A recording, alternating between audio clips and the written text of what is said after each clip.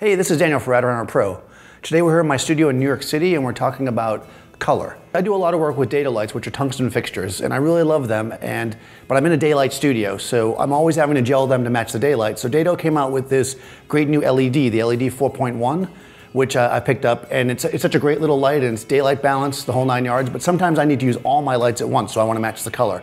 So the way you do that, most people are somewhat familiar with color temperature. If I'm working with tungsten lights, I'm going to set my white balance at 3200 Kelvin and use my tungsten lights and I'm good to go. Or you can do a custom white balance. But if you're using lights of different color temperatures, you have to match all your lights before you do your white balance so that everything's nice and even. So since most of my lights are tungsten, I often will gel the daylight light, but in this case, we're gonna do the opposite. So basically for color temperature, there's two different kinds of gels you could use. There's color temperature orange, often called CTO, color temperature blue, which is CTB. I've already pre-cut mine to go into a gel holder. So I'm gonna give this to Dave. This is a full blue, and I'm gonna put it on my tungsten light source. And basically what this is gonna do is it's gonna make my tungsten light match my LED light, which is daylight balance. Now both my lights are the same balance, so if we were to point them here at Stacy here, the color looks nice and natural. It doesn't look like we're using two different sources. So that's some basic color matching. So let me show you how you can use a little bit of this in creative ways.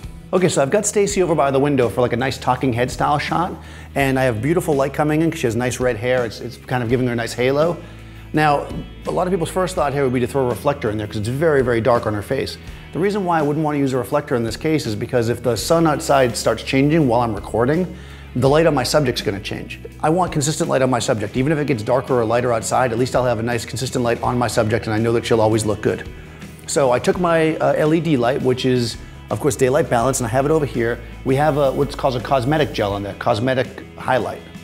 So this gel has a little bit of diffusion in it and a little bit of color to bring out the skin tone and make it really nice. So if we turn that one on, you know, we can basically, from this distance, we can pretty much balance with the light that's there. And you know, you can see outside enough, it's not super bright and it's not super dark either. This looks pretty nice as is, but I would also like to add a little bit of a fill light, just because just to fill in the shadows, especially on a lady. So I have my regular Dado over here, remember, with the blue gel in it. So I turn this guy on, I can dial it up to fill in my shadows. Okay, so remember that I gelled this light to make it equal to my LED light, to daylight balance. But my LED light now has peach on it, so this one's actually a little bit cooler, and I like to warm up my shots a little bit, especially on people, so I'm gonna actually remove this all the way and let this light go warm. Of course, removing the gel is going to give me more light output, so I'm just going to lower it. This light has a dimmer on it. And I'm just going to eyeball it and bring it in so it just fills in my highlights and gives her a little bit of warmth on that side of her face. So this will be great for a talking head. She can move around a little bit. It gives it's nice contrast because she's young. We can use a nice kind of punchy light on her. And we can see the city in the background, so you can see it's a little bit more like executive, kind of, you know, big city look. Okay, so we've moved to the office in the studio. And it's about 4 o'clock in the afternoon. There's a lot of sunlight bleeding through the window, but we wanted a nighttime feel. So what I did was I set the white balance on my camera to 2500 Kelvin. That makes all the daylight coming through the window look very blue, and blue signifies night to people. That's usually the effect that people want. So right now she's a total silhouette just with the light coming through.